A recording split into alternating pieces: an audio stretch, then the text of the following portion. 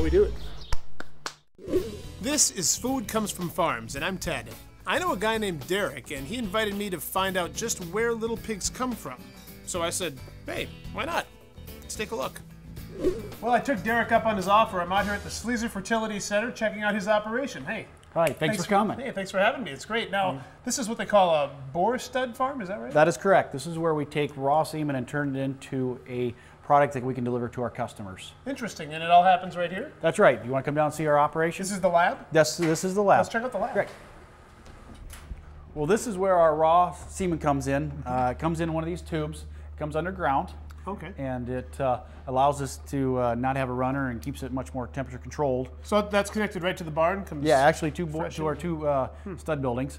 And then after we receive it here, we count it on this machine here, which is called a densimeter. And it gives us actually how many sperm cells are in each collection. So that literally will determine the number of sperm in that sample. Wow. Absolutely. It uses light to count that. Okay. But we can make sure we use technology there to make sure that we do everything to the standards of the industry. Sure. And then we use a phase contrast microscope to analyze each collection to make sure that it's viable before it goes to our customers. Okay, and that's connected to this monitor here? Yes, that is. Oh, that's cool. It's a phase contrast microscope. Sure, so it's quality control. You're looking to make sure it's all healthy and good and ready to ship.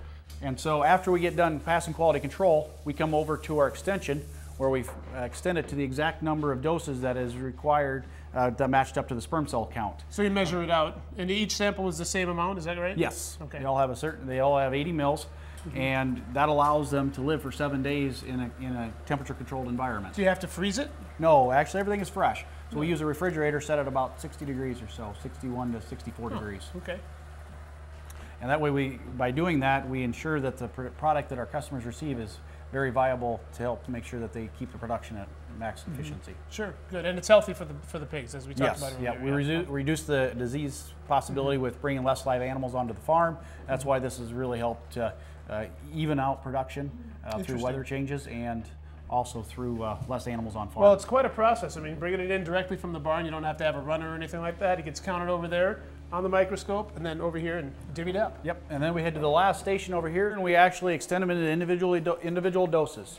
And, and then they're sealed up in that machine and shipped out. That's what we do, and so they get the individual product just like this, like you saw at the expo. Well, that's pretty interesting. It's clean, it's safe, and it's quality. Yep, that's why we want to make sure we have a real clean product to make sure we keep the biosecurity high, and that way we make sure to keep our farms healthy. And so what we'll do is we'll package this up into brown bags and it'll go to our drivers. Out the door, off to the farm. Yes. Hey, do you think I could go check out where the boars are actually? Absolutely, we can take you out there now. All right, let's head out to the barn. So yeah, boar semen. I'm not afraid to say it.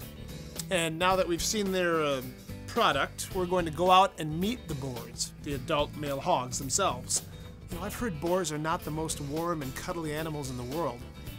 Join us next time to find out.